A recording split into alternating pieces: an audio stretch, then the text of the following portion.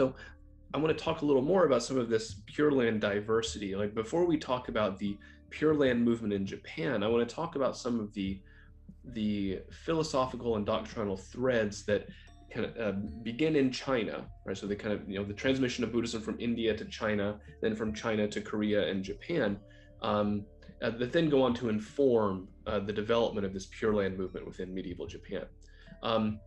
So here I'm talking about Pure Land and the Lotus School. The Lotus School we associate with the monk Zhi of the Tiantai Mountains, and then the lineage that formed around him called the Tiantai School. Tiantai in Chinese becomes Chontae in Korean, becomes Tendai in Japan. The Tiantai tradition in China and the Tendai movement in Japan are both closely associated with the Pure Land practice and Pure Land movements in those respective countries. The great scholar monk Zhi was one of the first to successfully systematize the diversity of Buddhism as it was transmitted from South Asia into East Asia. Remember, Buddhism did not come into China as one thing or at one time. So the diversity of the hundreds of Buddhist texts was sometimes difficult to understand. How does it all fit together? Well, Zhi developed a comprehensive doctrinal system and a comprehensive meditation system. One component of his meditation system was a 90-day period of meditation during which you may contemplate the Buddha Amitabha, right? So, sitting, contemplating the image of Amitabha, walking, contemplating the image of Amitabha, and so on. And through this process, you may end up having a vision of the Buddha Amitabha, or reach a state of heightened awareness where you see that the Pure Land over here and this world over here are actually one and the same, right? The enlightened Buddha over here and the foolish being over here are one and the same. Through this rigorous form of meditation, you can have this realization here and now. And as I said, some of the most important Pure Land theorists practiced in practiced in this lineage, right? And then, another important aspect of this is a connection to the Lotus Sutra. The devotion to the Lotus Sutra and devotion to the Pure Land often worked hand in hand. And in later Japanese Tendai, at least, it's often said that you do Lotus practice in the morning and then Pure Land practice in the evening, and that's how you structure your day. So this is one important thread in this East Asian Pure Land tapestry. We also have the encyclopedic Avatamsaka Sutra. The Avatamsaka Sutra is an early Mahayana sutra that in English translation is like, I don't know, 1,700 pages or something like that. It's very, very big. It's a huge sutra. And again, it assumes this Mahayana cosmology with with limitless Buddhas in limitless directions. But there's in that diversity, there's also kind of a holistic understanding, right? So this world is actually interconnected with all of the other worlds. One being is interconnected with all other beings. Therefore, right, Buddha far away and beings here not so far away after all, but actually interconnected, interpenetrating, right?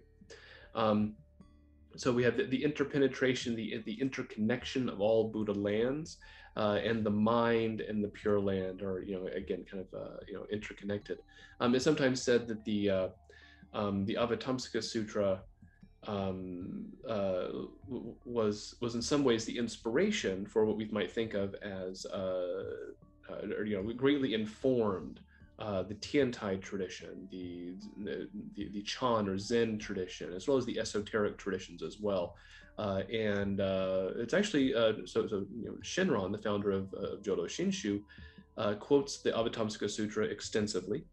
And the final passage of Shenron's Kyogyo Shinsho includes a quote from the Avatamsaka Sutra. So I think the fact that Shenron gave the Avatamsaka Sutra the last word in his great compendium can't be an accident, right? So we can think about the importance of the Avatamsaka Sutra that lays out the full Bodhisattva path in 52 stages or something, and the infinite worlds and the interconnection of all things, and then we can associate that with a simple practice, right? So this idea that even a simple practice can, like saying the name of a Buddha, can encompass this bodhisattva path that is supposed to take 3 incalculable eons through the Buddha realms of the 10 directions, maybe all of that can be compressed and experienced right here, right now, in some way. As I mentioned, the Pure Lands appear, they are an assumed component of the Tantras as well. Now, the Tantras are ritual manuals that are very important in most forms of South Asian religion. We associate the Tantras with Vajrayana in Tibet and East Asia, as well as the so-called esoteric Buddhism of the East Asian tradition. The Tantras are closely associated with Dadani, which are kind of like long mantras, and then mantra texts that are specifically about the practice of mantras. And there are many Dadani and mantra texts that promote rebirth in the Pure Land of Amitabha, coursing through the Pure Lands of the 10 directions, and in some case, in an instant, right? You can achieve rebirth in the Pure Land and Buddhahood in this very body at the same time. In some texts, it's even said that the attainment of rebirth in the Pure Land and the attainment of Buddhahood in this very body are actually the same event, just viewed from 2 different perspectives. Right? From my perspective as an ordinary sentient being, I see the Buddha far away coming to aid in my awakening. From the Buddha's perspective, however, that is one and the same, right? Because Buddhas and ordinary beings are not separate, they are one and the same. Ordinary reality and enlightened reality are not 2 separate things, they are one and the same. And we see this enacted through the esoteric rituals of these texts as well. Next, we have the Chan or Zen tradition. So Chan in China, Son in Korea, Zen in Japan. A while back, I was sitting with one of my teachers who used to be a Korean monk in the Chan tradition, in the Son tradition in Korea. And he told me that his teacher back in Korea sent him a present. Guess what the present was? It was a scroll with the name of Amitabha on it. Right? People often talk about the syncretism of Pure Land and Chan, but I think that's a little problematic because that presumes that Pure Land and Chan are 2 separate things, right? Scholar Robert Sharf has written a great article on that. Because indeed, Chan Buddhism, as a distinct form of Buddhism within the East Asian sphere, emerged from the Mahayana tradition. And if Pure Land is already a component, a dimension, an aspect of Mahayana Buddhism, and if Chan is a form of Mahayana Buddhism, then again, we can see how this cosmology works within the Chan context. We can see some Chan literature that emphasizes the interconnectedness of Chan and Pure Land, perhaps borrowing from the Avatamsaka Sutra perspective, but so we can, and there's even a practice within later Chan, Nien Foja Shishe, which means who is it that chants the name of Amitabha, right? So that's a really interesting practice. So that through this practice, you come to understand that it's not I calling a Buddha far away to come save me, but rather that Buddha far away is in fact an aspect of my own mind right here and now. Many of the most revered patriarchs of the Chan tradition were also Pure Land aspirants. Many of the first Chan specialists had a background in Pure Land meditation. And Chan Buddhism today is largely characterized or often characterized by Pure Land oriented practices, right? So these 2 are, these 2, Pure Land and Chan, are not necessarily regarded as 2 separate things. And the monk here depicted Yongming Yen Shou, a very important Zen master and scholar of the Avatamsaka Sutra. He is, it's often said, whether or not he said this is a different matter, but it's often said that he declared that, if you practice Zen alone, 1 out of 100 will be successful. If you practice Pure Land alone, everybody will be successful. If you do them both, you're like a tiger with horns, which I guess means super effective at something. I don't know. I just love that idea of a tiger with horns. So Pure Land and Chan, again, often work together quite well. As the scholar Giorgio Halkias has demonstrated, Pure Land was also a very important component of Tibetan Buddhism. In the same way that we see Pure Land within the Tantras, and the Tantras are front and center and very important in Tibetan Buddhism, we can see kind of the way that this, the various practices develop around this Buddha and around this Pure Land. Po-op practice is a form of kind of deathbed contemplation that you might practice in your lifetime, where you practice shooting your consciousness from your head to the Pure Land. So the Dalai Lama engages in this practice, and a local Tibetan Sangha near Albany also I've seen engages in these practices. We have tankas and mandalas and other things depicting the Buddha Amitabha. And the popular mantra, Om Mani Padme Hum, that we often associate with Tibetan Buddhism, dedicated to the Bodhisattva compassion, Avalokiteshvara, one of the one of the benefits of practicing this mantra is possible rebirth in the Pure Land of the Buddha Amitabha. So we can also see that within the Tibetan sphere, Pure Land remains important as well. All right. Now I want to switch and talk about the monk Honen and the Pure Land movement.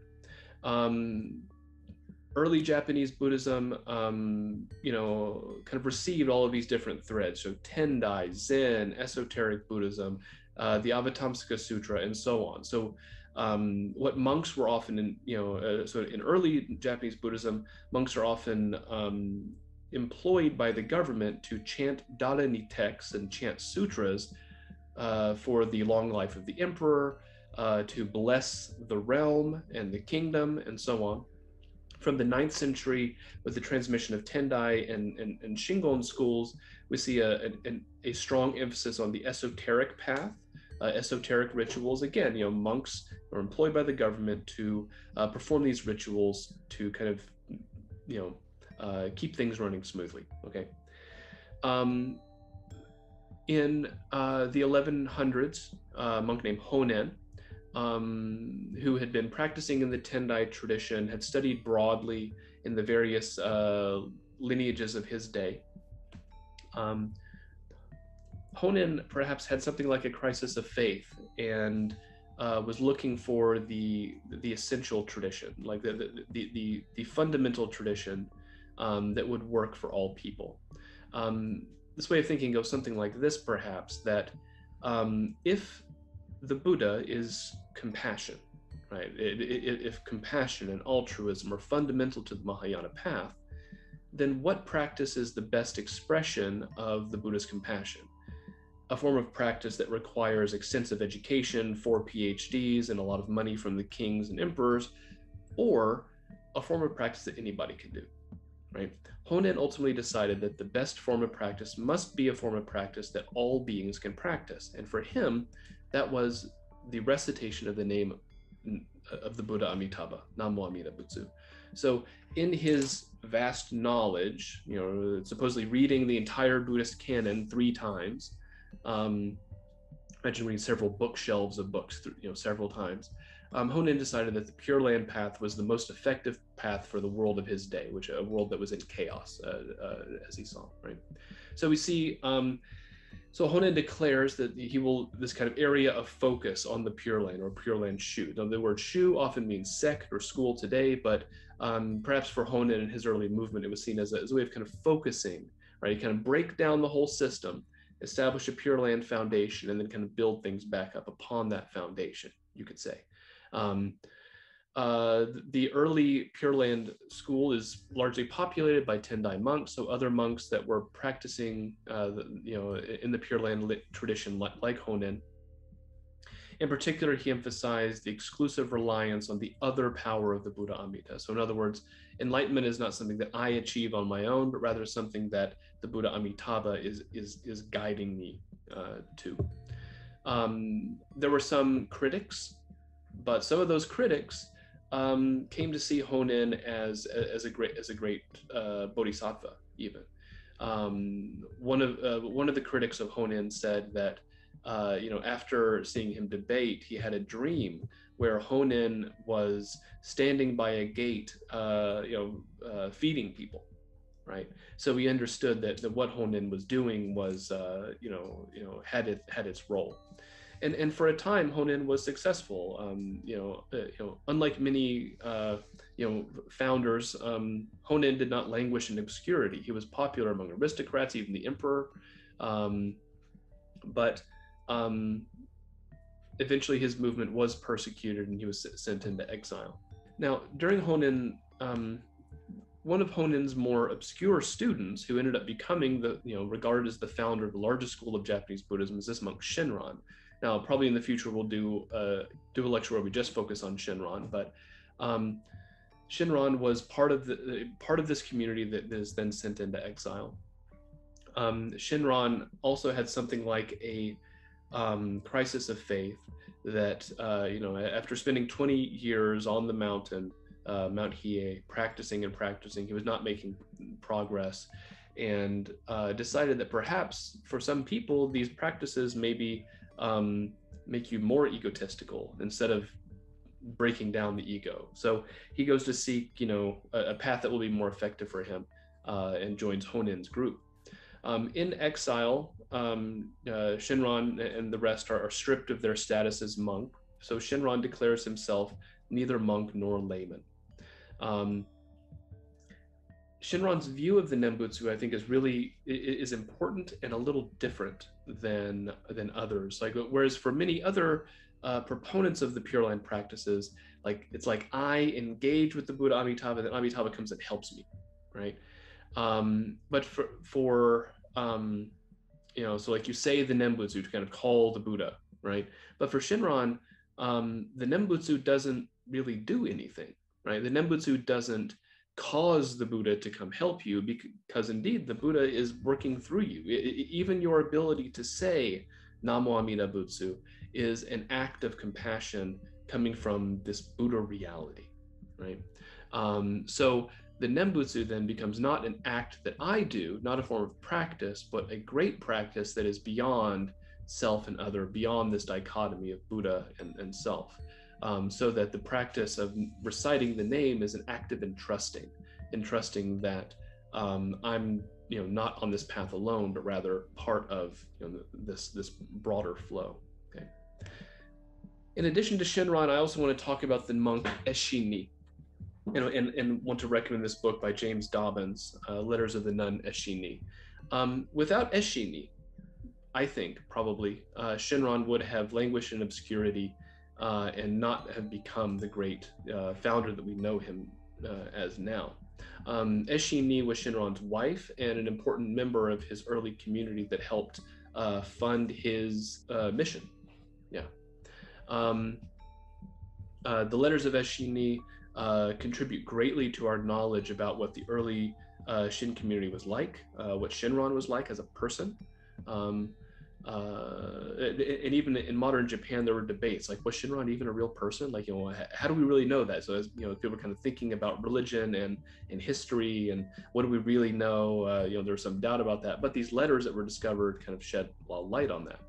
Eshin, Shinran's daughter, Kakushinni, built the first mausoleum dedicated to her founder, which eventually emerged as a center of devotion, right? So then rather than Shin Buddhism just being some amorphous movement kind of related to Shinran, with Kakushinni we have a center of practice around the mausoleum of Shinran, and this is it actually influenced other schools of Japanese Buddhism as well.